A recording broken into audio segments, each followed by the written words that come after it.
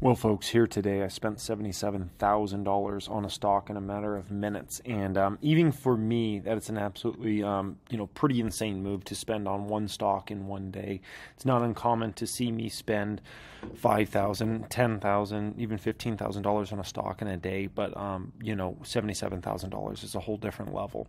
And so I want to tell you a little bit about why I invested so heavily in this stock here today. Okay, and I want to take you back for a moment. By the way, I hope you guys enjoyed today's video as always. Also, make sure you check out that Moo deal that will be pinned comment before that ends. They're celebrating their 10th anniversary, and basically you can get up to 15 free stocks valued up to $2,000 with a pinned comment down there. So, going back to when I got in the market at the very end of '08 and into the beginning of 2009, I was in a process of learning how this stuff works and how stocks work and things like that. And I was very much of the belief that Wall Street knew what they were doing. Like, Wall Street was smart and things like that, right? Because when you haven't been in the stock market, like, you just of the thought process of like, hey, they know what they're doing, they're smart, all these sorts of things, right? And this was kind of like, I watched a great movie kind of in the days of me getting in the stock market, right? And it was called Wall Street. It's a great movie, phenomenal movie, still probably my favorite finance or stock market related movie ever. Definitely up there with Margin Call, right? And there's this individual in the movie called Gordon Gekko, and he's this just this guy that like knows everything, just so smart. And the way things are portrayed in that movie is like Wall Street is really smart, and a lot of these guys are very successful and things like that, right? And they have a ton of money and they know what they're doing. And so that was kind of my thought process going into this, right? And then over time, as I started to dig in, I started to watch CNBC because that was the only finance-related outlet that my parents had back in those days. I was obviously living with my parents back in 2009, and so this was prior to YouTube finance and all those sorts of things. And so the one place I could kind of go to watch stock market-related content was CNBC. So I started watching a good amount of CNBC over time, and specifically one gentleman named Jim Cramer, and he had a show called Mad Money, which he still runs to this day. And on the show Mad Money, I would watch this, and I learned a lot from him. But what I noticed as I watched him over time is I noticed that he would what I call flip-flop. So essentially he would be very bullish on a stock, and then the stock would go down a bunch, and then all of a sudden he would be magically super bearish on the stock. And the vice versa situation would happen where he would be not talking positively about a stock, it would do well, and then he would jump on the bandwagon. And I came from the sports world, where in the sports world, prior to the stock market, so in the sports world I got very used to watching ESPN and the talk shows and whatnot, and I would notice a lot of people would flip-flop, and they'd be if a team was winning, everybody would be all over that team, and they would be what's called bandwagon fans. And then if that team was doing bad, people was like, I didn't think that team was going to be good, I never said they were going to be good, and they all jump off. Okay, and so what I noticed is I'm like, oh my gosh, this gentleman, he's doing what people do in the sports world all the time, hopping on bandwagons, hopping off the bandwagon, and kind of flip-flopping all over the place. And so I was like, man, I like him, I'm learning stuff from him, but it just doesn't seem like maybe he really has this thing down. And so I was like, well, maybe it's other Wall Street people. And so what I started watching is just more CNBC, and I would listen to these analysts go on in those days and talk about stocks. And what I would notice is many times these analysts that are on Wall Street, they're just kind of like going with the flow, and a lot of times they don't really know. They're trying to make these predictions and things like that, but a lot of times it's very backwards looking. They're not looking to the future. And then I kind of started digging into what an analyst does and how much money they make and how they're incentivized to do certain things or say certain things. And I started to go down that rabbit hole, and I realized, oh man, I don't know if these analysts really are all cracked up to what I thought they might be when I was first getting in the market. So I just started to get very, very confused, and I'm like, okay, like who really knows what's going on, and who knows these things, right? Then I started to go down the rabbit hole of like fund managers, and I found out a shocking thing that the high majority of fund managers can't even beat the market indexes. Like 80% plus these guys are falling behind the major indexes time and time again. And so I'm like, I started getting very confused, and I'm like, wait a minute, I watch this Kramer guy, and he's all over the place. I'm watching these Wall Street analysts; they're consistently wrong. I'm watching, these fund managers that have these enormous net worths, and they can't even beat the market and things like that. And so I just started getting very confused on like who's really successful in this and who's not, right? Because what it started to look like to me is it started reminding me much of the sports world, where you have certain individuals, you have a lot of people, let's say, play as a quarterback position, but you have certain individuals that are just at such a higher level than everybody else, right?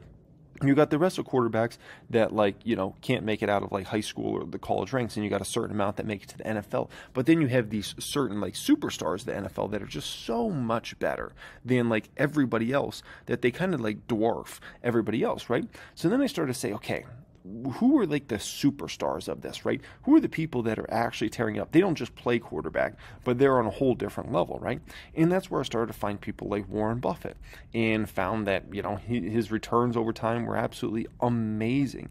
And this was a gentleman that just did absolutely phenomenal. And then I started being able to watch some interviews that they would do on CNBC with him. And then I started to find some YouTube clips over time when I was in college in 2009 and whatnot, 2010, and started watching and being like, oh my gosh, this guy actually speaks, and when he speaks, it makes sense, and he gets these incredible returns. I found a guy named Peter Lynch, and Peter Lynch just is a gentleman that got this unbelievable returns for a very long amount of time in the market, right?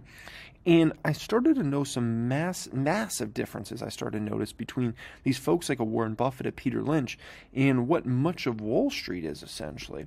And here's what I noticed, okay? And this is very important. Take a moment to tell you about Moomoo here today. Moomoo is one of the fastest growing trading platforms out there that is commission free. Listen to this. Through my pinned comment down there, if you just set up an account with them, you get a free stock. If you deposit $100 or more, you get 5 free stocks. And if you deposit $2,000 or more, you get 15 free stocks. Yes, you heard me right. Up to 15 free stocks, which is absolutely amazing. And think about the sort of market we're in right now. It's a very down market. If you're going to get free stocks, this is a pretty good market to get free stocks versus one that's high flying. Moomoo is a commission-free trading platform for stocks, ETFs, options, ADRs, and OTC. It's owned by Futu, which is a NASDAQ-listed fintech company. It has up to 18 million users with SIPC insurance protection. It's safe and secure. They also use AI-powered insights, pro trade tools. You can also get free real-time level 2 market data, which is pretty darn amazing. Moomoo also has a feature which is earnings calendar, which is very helpful for the next month because there's about to be a lot, and I mean a lot of earnings coming. Investors on Moomoo absolutely love the platform as well. It gets a 4.6 out of 5 stars on the iOS App Store. So make sure you click that pinned comment down there, guys. It will also be the first link in the description. Set up an account with them, get your free stocks, and enjoy the Moomoo platform. It is pretty darn awesome. The Wall Street folks were very caught up in the short-term stock price movements of companies and what's going on for the next quarter for a company and the next 6 months for a company. Whereas folks like Buffett and Lynch, what they talked about is a long-term for these companies. They were talking about the next 3 years, 5 years, 7 years, 10 years for a company. So there was so much of a different what they're actually focused on. Wall Street, what I noticed is they consistently focused on outward indicators. So meaning go with the flow, like how things trading right now, technical data. They're looking kind of outward. What's the sentiment around the stock? What's other folks on Wall Street's opinions? Versus Buffett and Lynch, what they looked at is they looked at their inward focus. They looked at how to value these companies, why these companies are going to succeed, but based upon what their beliefs were. Not based upon what the consensus beliefs are, not based upon the sentiment for that given month, that given day, that given week for a stock. They're looking inside themselves for this data. And then judging companies by looking at things like the annual report, the 10K, the 10Q, by listening to conference calls, things like that, and not really caring about what anybody else's opinion is. Not caring about all that, okay? The Wall Street folks, time and time again, I watch these folks, and they would tell you to sell stocks when the stock's already down massively, which was very counterintuitive to folks like Buffett and Lynch, because what Buffett and Lynch are going to tell you is if you really believe in a company, you've researched it well, you understand why it's going to grow in the future and why its net incomes are going to certain numbers and margins and all sorts of things. You need to buy the dips. It doesn't matter if the stock's down 20, 30, 40, 50, 60%. The more it's discounted, the more it's giving you a great opportunity to buy more shares of that stock at very depressed values, right? So it's a very different philosophy there. Wall Street folks would say things like buy what works. So buy whatever's working in the market. So whatever stocks are going up at that particular time, buy those stocks because those are the ones that are doing good. Buffett and Lynch look at that and like, what? What are we talking about here? No, you're not just going to buy a stock because it's going up. Like, that's ridiculous, right? They can't even get their minds wrapped around that thought process, buying just because the stock's going up. But this is what Wall Street preaches, right? And what I also found was Wall Street had no conviction most of the time. Most of the time, these folks just followed each other around, and if the belief was all in on a stock, they were all in. And if the belief was all out on a stock, they were all out. There was no conviction there. They were just kind of following each other around, and whatever the trend was is whatever they went for, right? It's no different than, you have certain people that dress in clothes that are very, like they look at whatever, how everybody else's dresses, and they want to dress that way. And you have certain people that take some risk out there, right? And they have the conviction that, like, I'm going to pull this off. And Buffett and Lynch, these guys are all conviction. They have the belief. They don't care on what happens with their stocks in the short term. If they know a company is thriving and is going to thrive in the future, they're going to buy that stock regardless of what the stock price says or what the consensus is, or the sentiment on the stock or anything like that. They're all conviction. So what I started to gravitate toward was folks like Buffett and Lynch, because I realized, oh my gosh, these are guys that actually put up the numbers. These are actually the Tom Brady's and the Aaron Rodgers and the Peyton Mannings of this game. And this is where things are actually at. And these rest of the guys are they're just there. They're just there to have a job, essentially. Kind of like the rest of the quarterbacks out there, right? And then in 2011, so I've been in the market a couple years. In 2011, I saw a movie called Limitless. And there was a line in that movie that I thought was so powerful. And in the movie, essentially, it says, share prices aren't really based on how a company works. It's based upon, psychology, right? And I studied psychology on a pretty high level in college, and it's something I've always been very fascinated by. And I was already starting to feel like that. And I was like, that's 100% right. Because what I would notice in the stock market time and time again is stocks were either got to levels that were incredibly undervalued or incredibly overvalued. And this happened consistently. And so I started to look at this and I'm like, why is this happening? It doesn't make any sense. Like, stocks should be, in theory, usually fairly valued, but almost never are stocks fairly valued. Most of the time, these stocks are either overvalued or undervalued. And I'm like, why is this happening, right? And then it brought me to something extremely important. And this was something that Ben Graham said, and Warren Buffett and, folks like that echoed this over time, Peter Lynch, right? And they say, in the short run, the market is a voting machine. But in the long run, it's a weighing machine. And it so perfectly emphasizes exactly what happens in the stock market, where in the short term, like, everybody is just voting on this thing, and over time, what's going on with that company on the long term will matter over time. But in the short run, it doesn't really matter. And if everybody wants to sell off a stock, guess where its stock price is going? Down in a significant way. If everybody wants to buy up a stock, regardless what goes on with that company's fundamentals, it's going up. We've seen this time and time again in the market, and the longer you've been around this game, you're going to see this continually, where regardless of a company's fundamentals, stocks can go up in a dramatic fashion and down in a dramatic fashion, okay? And so all these things started to play out, and I started to understand things on maybe just a little bit deeper. And what you're going to notice is on Wall Street, they have all these written rules and unwritten rules. And such as the one I'm showing you in front of you right now, which is called the 3-day rule in regards to stocks. In short, the 3-day rule dictates that following a substantial drop in a stock share price, typically high single digits or more in terms of percentage change, investors should wait 3 days to buy. So Wall Street has all these things. Does that make any sense? Not really. Like, at the end of the day, if you feel like an asset's extremely undervalued, you should buy it, regardless if it just went down yesterday or the day before. But at the same time, if everybody believes that, then it starts to become a truth, right? So if I could get everybody to believe that you don't buy bread and we don't eat bread in the month of May, and if I could get everybody to believe that, guess what? Bread sales are going to go to zero in the month of May because everybody's of the belief that we should not buy bread in the month of May. We don't eat bread in the month of May, right? And so In this situation, Wall Street has convinced everybody that there's this 3-day rule, and so don't even think about buying a stock if it goes down. And what happens is it starts to become a truth, right? No different than a lot of the technical indicators with stocks. These are not the truths, but they become the truths over time because people start to give them value. And if everybody is of the belief that if this stock hits a 200-day moving average, you got to buy it or you got to sell it, and everybody's of that same exact belief, then it starts to become like a truth, right? Even though it shouldn't be, it starts to become that. No different than the 3-day rule. That should not be a thing. But because it's so put out there all the time and everybody starts to believe in it, guess what happens? For the 3 days after a stock falls, usually it's not coming back for that 3-day period. And it starts to come back on the 4th day, 5th day, and so on and so forth from there, right? And so these things that Wall Street puts out there, they start to become truths, and they really shouldn't be, to be quite frank, okay? Meta stock. This stock is now 72.4% year to date. It's trading at a $250 billion market capitalization now at this point in time, which is absolutely laughable.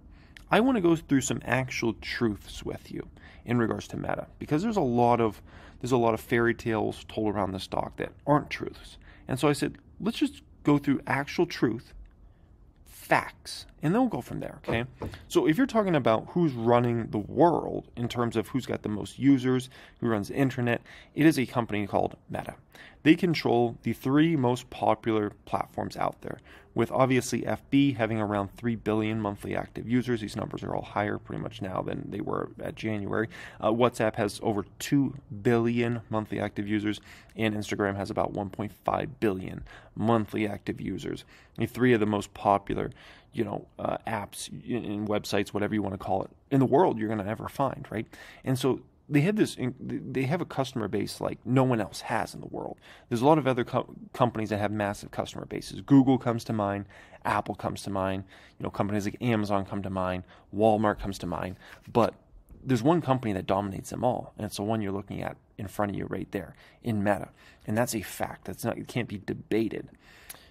Meta's market cap now isn't even in the top 20 most valuable companies in the world, which is almost laughable at this point in time that they have put this company into a situation where they've just completely thrown it out of the most valuable companies in the world, even though they have a customer base that no one else has in the world, and by a large margin.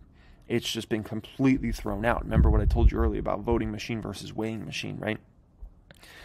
So the metaverse, everybody says metaverse, it's 10 years away, right? Well, what if we just look at last year and we say, how did Oculus do last year? Did you know Oculus sold as many devices as Xbox did last year? Did you know it's actually getting to comparable numbers with something like PlayStation? And never mind, the Oculus 3 should be coming out in 2023. I'm sure that's going to be a record breaker for the company in a huge scale moment and a point in time where maybe they surpass even things like PlayStation and Nintendo when Oculus 3 comes out in 2023, right? And so this is something that we're told is 10 years away, but yet it's already starting to reach some pretty impressive numbers when you just look at the facts and the data behind this, right? It's incredible. That's really, really incredible. And imagine where things will be in 3 years from now.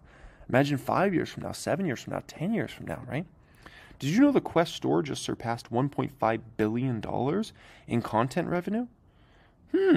Once again, this is something we're told is 10 years away.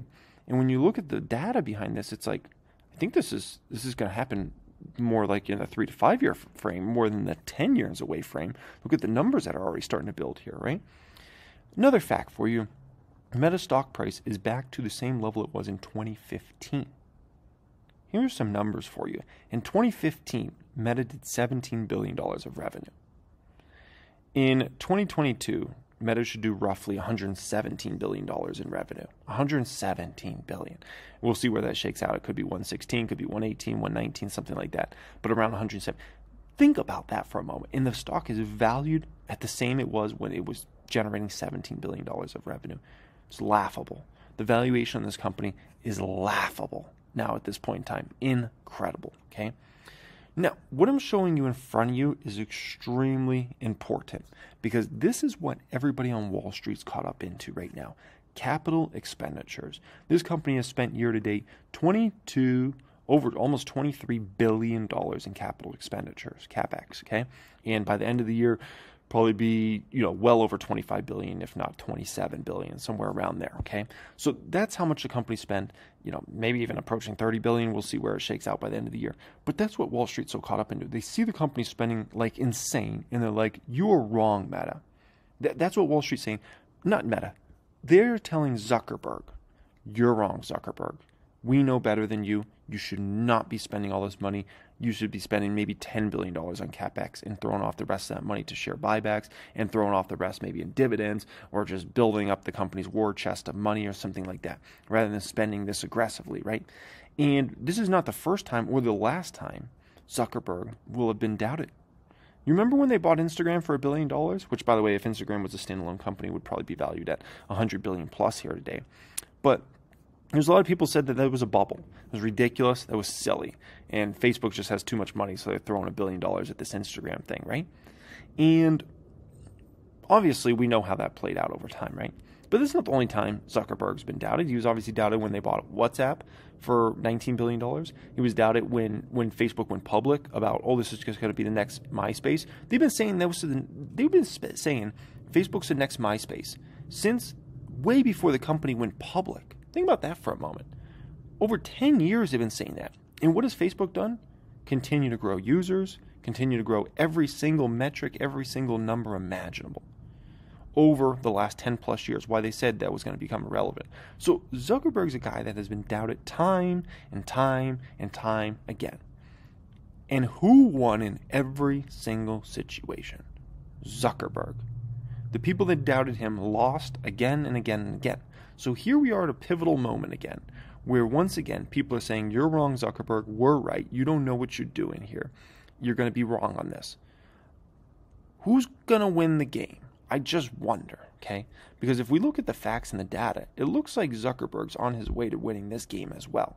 And this is a game that's going to be bigger than any of the games he played previously. It's bigger than Facebook. It's bigger than Instagram. It's bigger than WhatsApp. It's bigger than any opportunity we've ever seen in human history from a financial perspective and from a societal perspective. So I just wonder who's going to win this situation. It's not the first time he's been doubted, and won't be the last either, to be quite frank, right? Now, also when it comes to Meta, it's a company with $178 billion in assets and $54 billion in total liabilities. And this number should be a lot bigger because their goodwill, in my opinion, is actually way, way, way bigger than that number. But regardless, one of the best balance sheets you'll ever find out there. Absolutely incredible balance sheet at this company, right? And there they are, just being treated like it's a penny stock. So I went ahead and bought about $77,000. I was talking so many billions, I was about to say $77 billion. About $77,000 of stock. I bought 650 shares here today at $93.12.